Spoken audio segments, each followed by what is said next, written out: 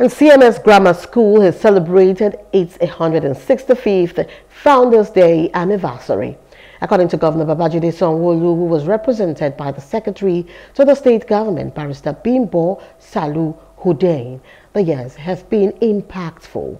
The event's theme was Life and Time Will Not Delay. Our correspondent Paul George reports.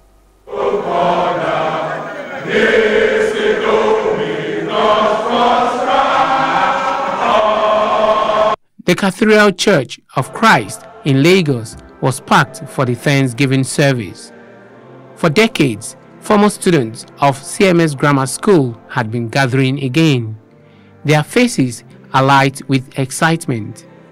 The Lord Bishop, Diocese of Lagos Mainland, Right Reverend Babatunde Kolenso Akinpelu Johnson, drew from Psalm 91 verse 1 and 2 to thank God for his protection over their lives.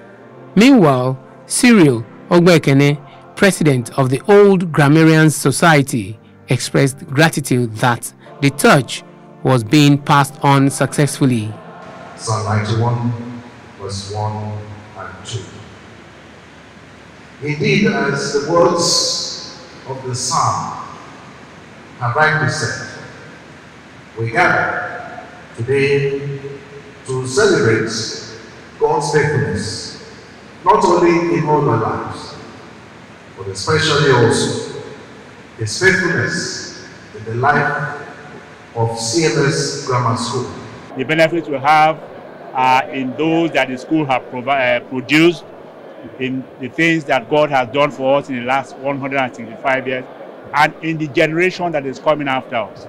We have confidence that will perpetuate beyond what we can see, and our children after us will do better than we have done.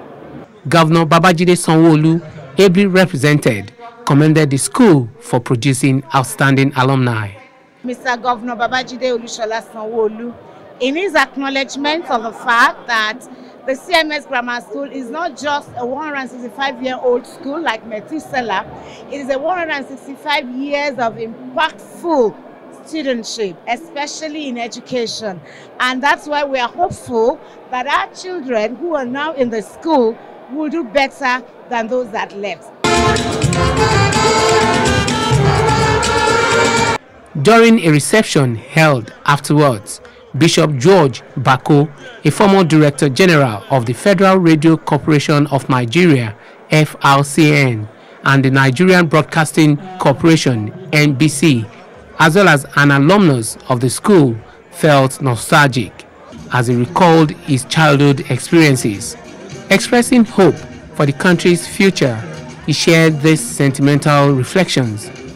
Separately, the school principal, Ayokunle Jacob Oguyinka, expressed deep appreciation for the generosity shown by the school's alumni towards the institution.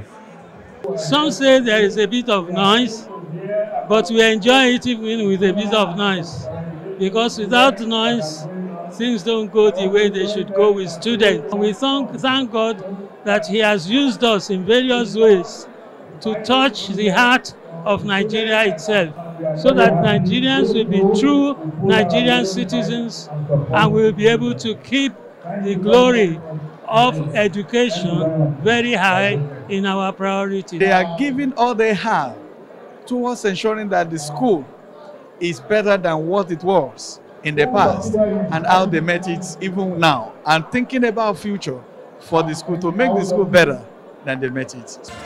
As the celebration drew to a close, the once boyish guests, now grown men, cut the anniversary cake.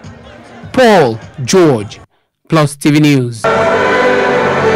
Hello, hope you enjoyed the news. Please do subscribe to our YouTube channel and don't forget to hit the notification button so you get notified about fresh news updates.